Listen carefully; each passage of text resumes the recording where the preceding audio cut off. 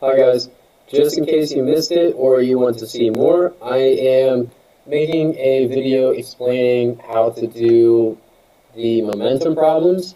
This is the basic momentum stuff. This is learning goal 3.1.2, which is being able to use this equation.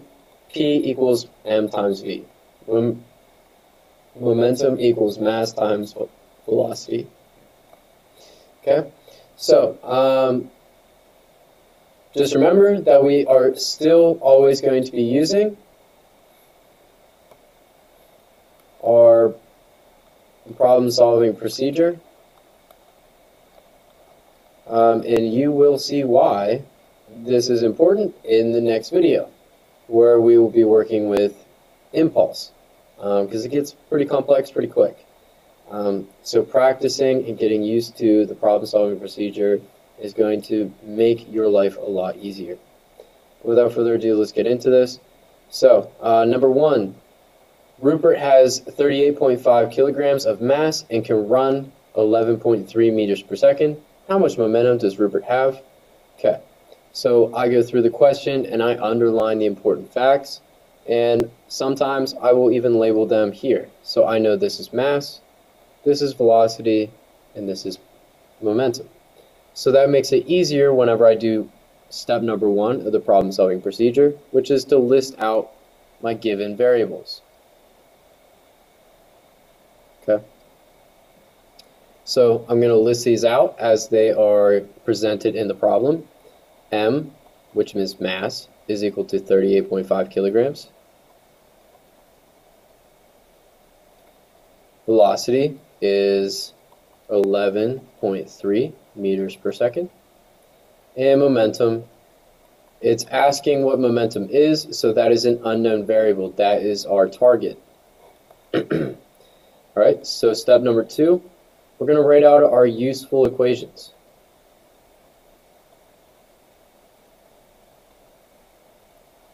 Alright, so when we're talking about useful equations, we're going to get, right now we only have one equation, and that is P equals m times v. But we're going to get more equations very soon, and it's going to get more complicated.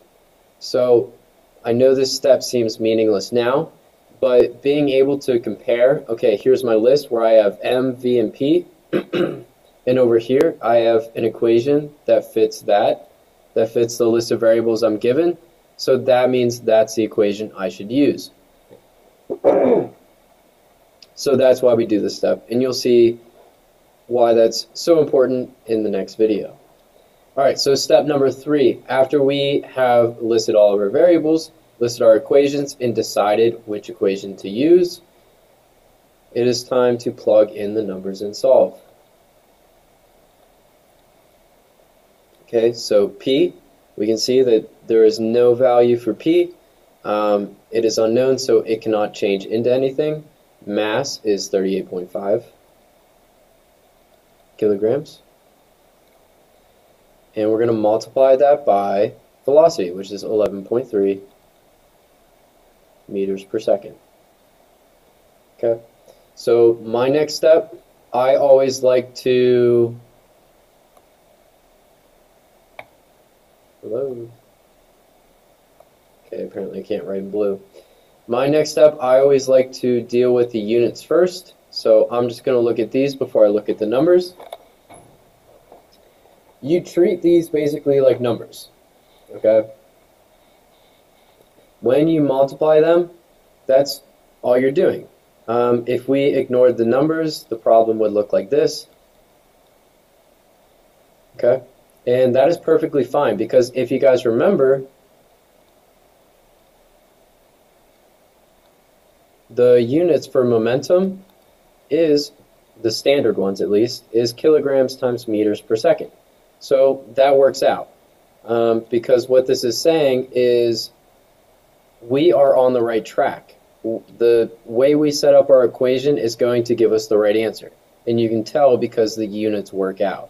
So that's why it's important to look at units, and yeah. So now we just do the regular math, just multiply these two numbers to get together, and you get 38.5 times 11.3, 435.05 kilograms times meters per second. Pretty easy. Okay, number 2.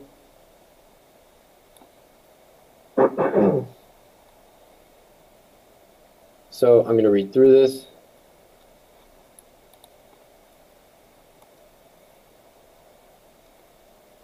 A car that is 1,350 kilograms is traveling at 6,821 kilometers meters per second of momentum. How fast is the car moving? Okay. So number 1, list our variables.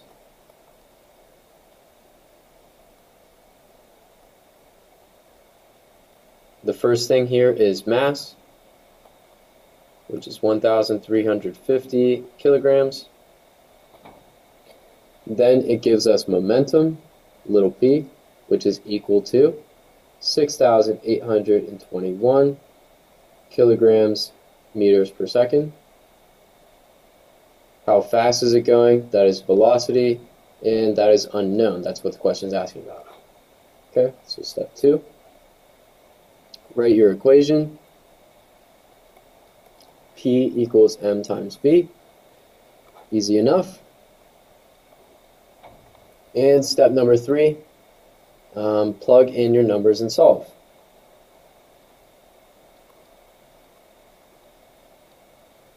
Alright, so P is 6,821 kilograms meters per second is equal to m, which is 1,350 kilograms, times velocity. Okay.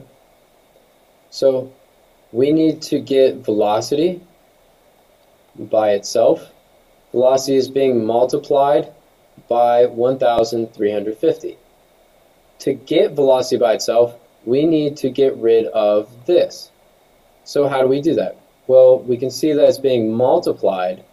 So what we need to do is the opposite function. The opposite of multiplication is division. So we'll draw a fraction bar on both sides of the equation and divide both sides of the equation by 1,350 kilograms. 1,350 kilograms. Okay. So what that does effectively, on this side with the V, the kilogram, there's kilograms on top and bottom, so those cancel. 1,350 divided by 1,350 is 1, which effectively just cancels this out, because 1 times V would just be V. All right, and then over on this side, we have kilograms on top and kilograms on bottom. Those will cancel each other out, leaving us with meters per second. So those just get copied and pasted into the final answer, along with this V, because nothing happens to it. So it just gets copied and pasted down. And by the way, this is a good place to note we are on the right track because our units work out. We end up with meters per second, which is the unit for velocity. Okay, now we just need to do the regular math. 6,821 divided by 1,350 is equal to, plug that into your calculator, you get 5.05 meters per second. Nice. Number 3. Okay, so which has more momentum? A penny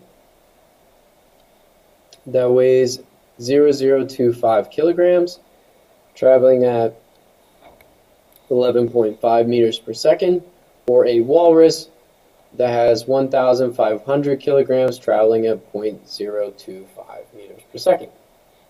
All right.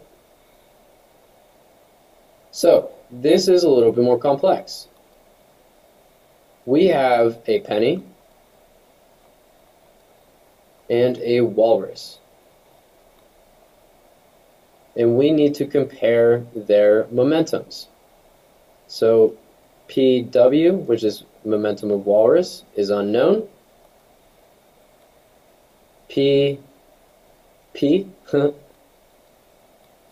is the momentum of the penny is unknown. That is kind of funny. I didn't even think of that when I wrote this question. That's awesome. Anywho, so let's look at the penny first. So this will be the penny side of the problem. The mass of the penny is 0.0025 kilograms,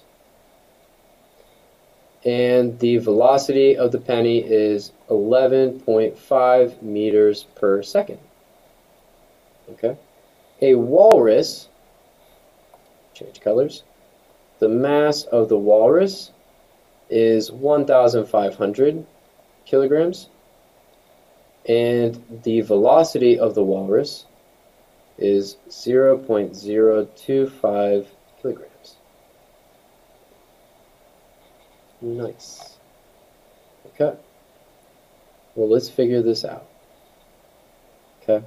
So, I'm writing in red right now, so I'll just do this side. So our equation, the useful equation is P, little p, equals m times v. And that is the same for both.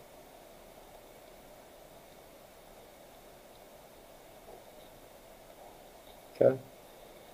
So now we just need to plug in our numbers into our equation.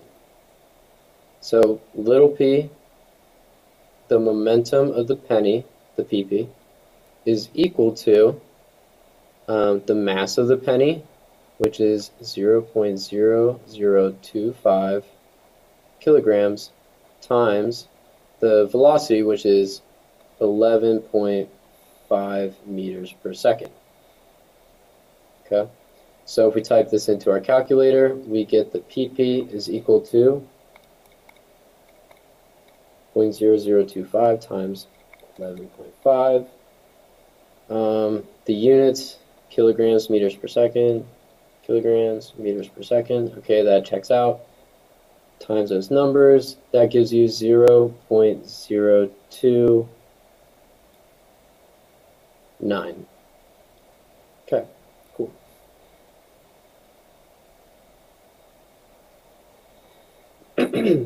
All right. Now let's do the walrus side. So let's take these numbers and plug them into this one. So the momentum of walrus is equal to the mass of the walrus, 1,500 kilograms, times the velocity, 0.025. That's not right. Meters per second. Okay. So again, the units, they work out. They're going to give us the momentum of the walrus is equal to some number in kilograms meters per second, which is great because those are the proper units. So that means we're on the right track. Now let's plug that into our calculator. 1,500 times 0.025 is equal to 37.5 kilograms meters per second. So if we compare these two numbers, the PW is greater than the PP. Okay, so the walrus has more momentum. Nice. All right. So here's the last question on the examples. I've done this a couple times just because I was trying to find an easy way to explain this, the simplest way to explain this really, because there's so many different ways to answer this question. Some are very complex and some are easy. You don't have to make this problem hard it is a little confusing. I don't think I'm going to put anything like this on a test or a quiz just because it doesn't really serve the goals that I set out to accomplish. I think if you're able to answer this type of question, that shows that you have gone beyond the goals that I expected. You're doing better than you're doing really well in my class if you can answer this type of question. But if you can't, don't worry about it.